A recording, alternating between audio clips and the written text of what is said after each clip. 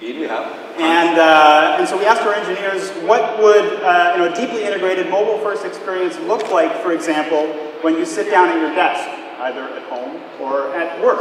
So with your PC or your Mac, big display, keyboard, mouse, all that kind of stuff. Exactly, and of course, your BlackBerry 10 device. Of course, of course. So we thought about projecting the user interface from the device onto the desktop environment, taking full advantage of the ergonomics of a workstation, so your keyboard and mouse and big screen.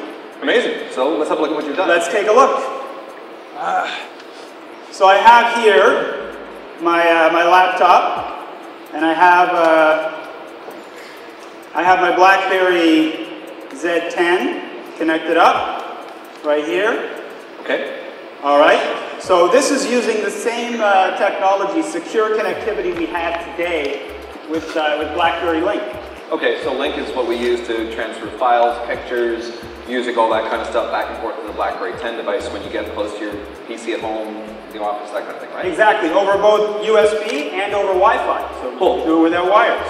And what we're doing, instead of moving files around, we are actually projecting the user interface from the device onto the desktop. Neat. Okay. So let me ask you.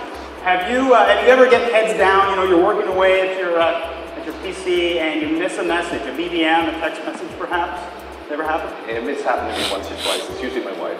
Yeah, exactly, and we know how that goes. Hot water, big time. Quick escalation, let's say. Becomes a phone call, yep. Right, so try sending me a BBM. Okay, all right. And there we go. All right, there we go. Send. So, wow, what I get is right here on my desktop, again, projected from the device, I get your BBM.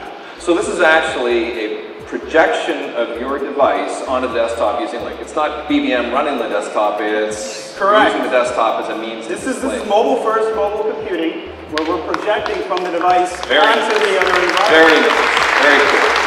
So, of course, this also means that I have full capability to respond from my desktop using the keyboard and mouse,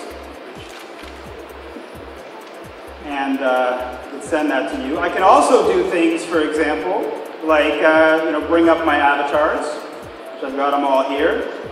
Here we go. This is my message to the demo gods that foiled Tim's demo.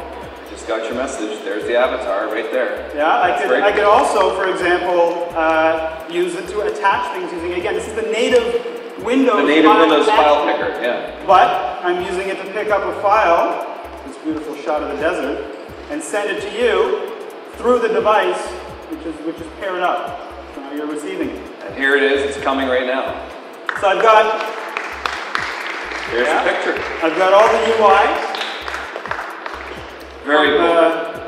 From my BlackBerry device, I've got the same kind of sliding motion, so you can see it's being projected from the device. Yeah, that's a BlackBerry user interface. It's incredible how this brings together everything that we've been talking about. How you can drive that enhanced experience on the desktop from your BlackBerry 10 device and mashing up all that device data and that content to deliver a seamless experience. Yeah. And it's fully adapted to the Windows environment. Exactly. You guys been working with the Mac too? I'm a Mac user. Of course, we've been trying it out on Mac and thinking about other environments that we could integrate with. So this is exactly the vision that we see for mobile computing and why we are pushing developers to think about, sense, understand, and adapt. And we're obviously talking to our internal engineers and talking to third parties as well. And as much as I'm excited about where we can go with mobile computing, I'm really excited to see where our developers take this. Well, that's phenomenal. Thanks a whole bunch for sharing that incredible demo. Thank you. All right, cheers. Give it up for Chris.